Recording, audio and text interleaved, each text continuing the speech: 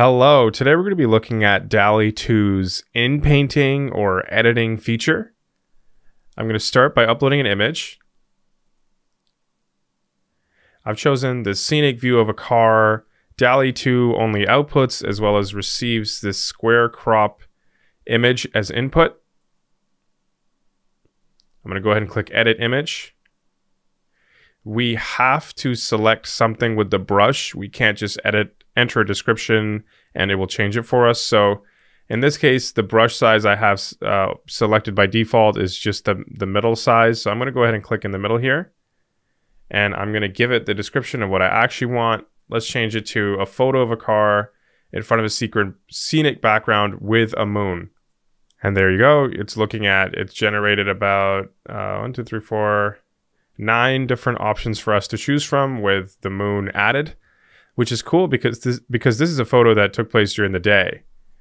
So you guys could take a closer look. This is awesome.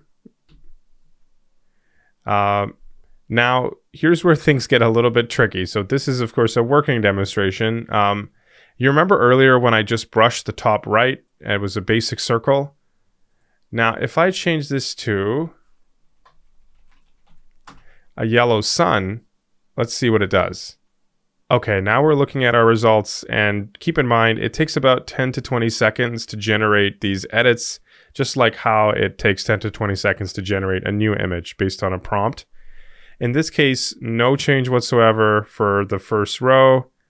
In the second row, same deal, no change. I don't know what it's doing with these. It put a car and a yellow sun here. Same with here. It gave almost a scenic background with a car in the shape of a sun, even though we were just looking for the sun, which is kind of actually a funny result. And so now I'll be sharing troubleshooting technique number 1. So I was told by adjusting the brush size, maybe selecting a smaller surface area or selecting a bigger one, that can help when you're troubleshooting Inpainting. So if I had made it a smaller circle or a bigger one, maybe that would have helped. Another thing I'm thinking is maybe the shadow is on this side, so maybe the sun needs to be over here. So anyways, that's troubleshooting technique number 1. I'm not going to be demonstrating it out of the interest of time, but again, this is sort of some of the limitations I'm seeing of DALL-E 2's editing functionality. This is, of course, the research demo. I'm looking at an early version, so perhaps this will improve. Maybe things will change. But I just wanted to share that, yeah, this is a limitation that I'm observing, and it could also be that I'm still learning. Maybe there's something I'm missing here. Now we're going to be looking at adding a yellow electric guitar. So let me go ahead and upload an image.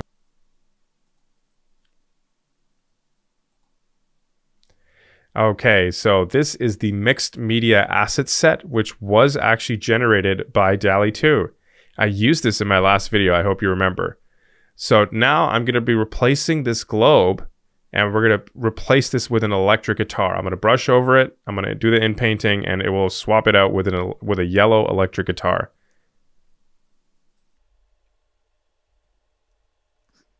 If we make a mistake at any time, we can click undo, and I believe even Control Z works.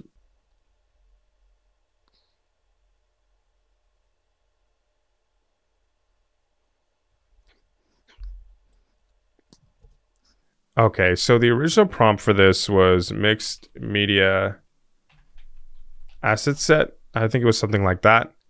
Now, normally they recommend describing the whole image, and DALL-E will basically generate, the editing feature will basically generate the difference between what it originally got and the area that we've brushed out. So it would put in, ideally, the yellow guitar here. I've noticed sometimes that doesn't work. And so one other troubleshooting technique I discovered is just putting in the keyword of what you want. And in this case, I found it was more reliable, just putting in yellow guitar instead of the whole description. I'll show you what I mean in just a second. So you can see that it did work. If I change it to yellow electric guitar, maybe we'll get something, even more bold. Okay, so these options are a little bit better. You got this one I like, and this one. And of course, we can regenerate and try again if we're not happy with any of these. I do like that for the most part, the style of some of these matches, like this one matches more closely with the surrounding image. And so it is really handy to be able to edit images on the fly in the style that the rest of the image is in. We can also use DALL-E 2 not just to insert or replace objects, but also to replace the entire background. So I'm going to be showing that to you right now. Okay, so this is our image. I'm now going to start replacing the background. Okay, so you can see I've now brushed out the background. Maybe not the best brushing job, but that's one of the advantages of Inpainting. We don't have to be that exact. I think it sort of figures it out. So I've sort of altered it, children's painting of a spaceship, and then I put with stars and nebula in the background. Okay, so we are now looking at our results. You could see, for example, in this one, it did add maybe some planets in the back. You can see some stars. I personally like the ones where the background is still white, but you can see that it added those details in the style that a child may have done. This was my second attempt. My first attempt had some good ones too, like this one, which I liked, and maybe this one. Although the ones with a dark background aren't that bad either. So anyways, my closing thoughts for DALL-E 2 Inpainting. I think it's a good start. Again, we're looking at the research demo beta. Often I'm finding whatever I brush, when I hit submit or generate, it doesn't appear to make any difference at all.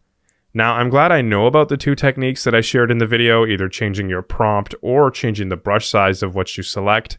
Maybe not selecting something so big, because that would end up giving it the opportunity to generate something different altogether. However, I am just finding Inpainting is a little bit finicky. It does take playing around a lot. And also, you always have to select something with a brush. I understand that's the point of Inpainting, but I would prefer some kind of model that just lets me describe the changes I want made, and then it would just make them without me even having to select anything with a brush at all. Anyways, yeah, this is still a good start. It's definitely helpful to be able to easily add in or replace objects on the fly. It's cool using previous DALL-E generations and then editing on top of them. And of course, I'm excited to see where they go with DALL-E 2 editing and Inpainting. So anyways, that's it for today's video.